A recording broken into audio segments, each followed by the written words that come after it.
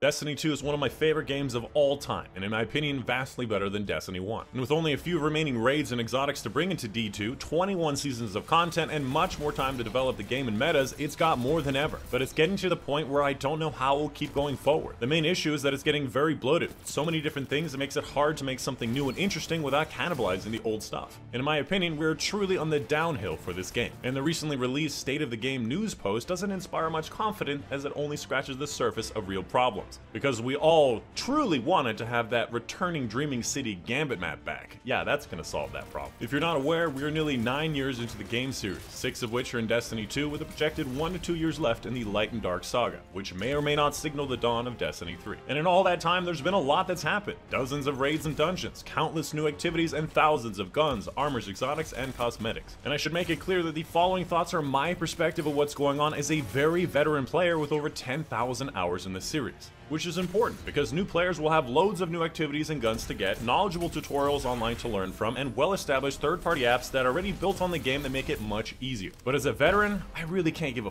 about most new things. I mean, I have over 5,000 of the 6,000 items in collection, with over 100,000 bright dust, 20,000 legendary shards, 40 fully completed seals, nearly every gun and armor I could possibly want, with dozens of fully leveled craftable weapons, nearly 1.5 million kills, and hundreds of raid completions. And I'm not saying this to brag, but if a new DLC releases with anything somewhat similar to what I already have, it won't matter. For example, no new 140 kinetic hand cannon will ever be better than my God Roll Fatebringer.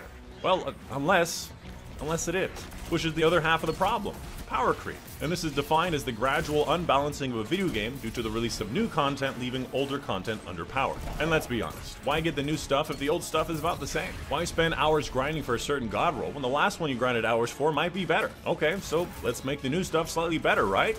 Wrong. If you don't remember, Year 1 Season 1 of Destiny 2 looked a whole lot different than it does now, Year 6 Season 21. Weapons originally dropped as a static roll with a few options like barrel, mag, and intrinsic trait. And now they have a random roll pool across 4 to 5 main perks, an origin trait, a masterwork bonus, a potential adept bonus, useful mod slot, and now even craftable enhanced intrinsic traits. Armor started off with an option between something like resilience and recovery. And now they have up to 70 base stats per armor piece, bonus stats for specific mods, masterwork bonus stats, a potential artifacts armor stat bonus, 4 armor mod slots with hundreds of different useful mods, and they can have any pre-acquired ornament to fit your look. And these comparisons go on, from the exotics that had to be buffed or totally revamped to keep up, subclasses changed multiple times to get to their 3.0 versions, catalyst bonuses, cosmetics, difficulties, rewards, styles, etc. They even started the game with white, green, and blue engrams dropping from the world to give us a sense of rarity in our drops. And these days, only purples and exotics dropped. And removing the blue engrams broke the game multiple times. And don't even get me started with these core playlists. In the last 2 years, I think we got 1 new PvP map, which is widely known as people's least favorite map, 0 new Gambit maps and meaningful updates, and honestly, as a PvE player, I don't even play strikes anymore.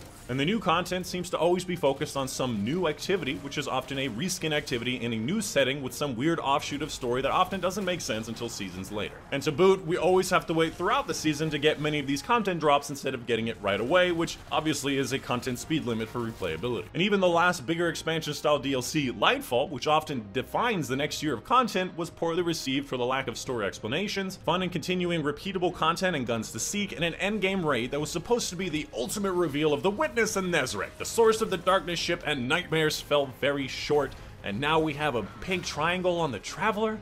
Big whoop.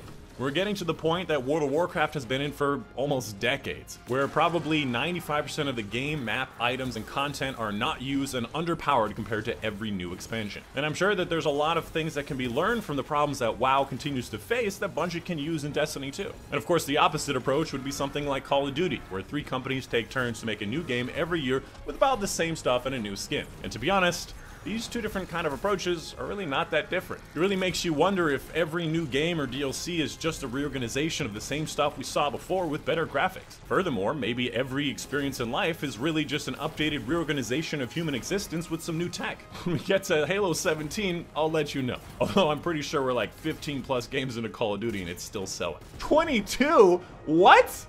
Damn, Call of Duty, you be chunking those out, huh? That all being said, I think that a lot of these changes and additions to Destiny 2 were good and necessary, but the festering affliction of power creep and stagnation coming. And I honestly have very little idea of what they can do. To me, it feels like they're in a holding pattern until they can finish the Light and Dark saga and hopefully release Destiny 3 to wipe the slate clean and start the cycle again. Maybe I'll be making the same kind of video in 6 years about Destiny 3 while waiting for Destiny 4, The Witness Strikes Back. And so I ask you, the audience, what can they do to fix this downhill slide? How will it be received by new players and veterans? Will the solution make them enough money to continue as a business? Or is there not as much of a problem as I think there is? Let me know in the comments down below. Either way, that's going to be the video. Hope you guys did enjoy. My name's Nightchronic, and I'll see you guys on the next one.